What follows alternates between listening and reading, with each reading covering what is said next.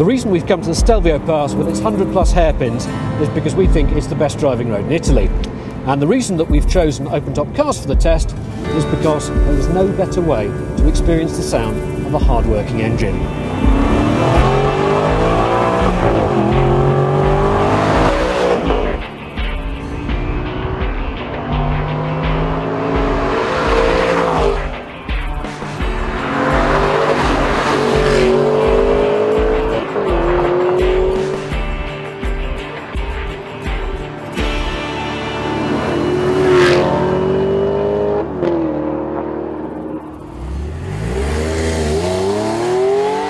With a flat-six engine, the Porsche 911 GTS Cabrio has the fewest cylinders here, but that doesn't stop the naturally aspirated 3.8 litre GTS from being one of our favourite 911s, and one of our favourite soft tops.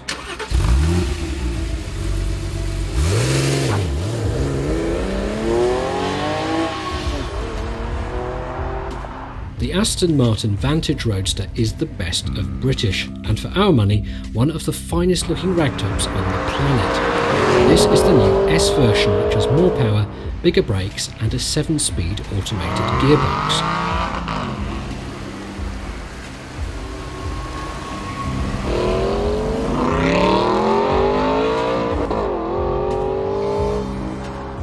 The Audi R8 Spider has long been one of EVO's favourite roadsters, and the recent addition of the sonorous 4.2 litre V8 engine has just made it even better. It's got 420 brake horsepower and quattro four-wheel drive, which won't make it sound any more special, but could be very useful here. Last but not least, the Alfa Romeo 8C Spider, a car that sounds so good we brought this one out of Alfa's own museum to join us here. Power comes from a 4.7 litre Maserati-derived V8, which provides a soundtrack good enough to wake the dead.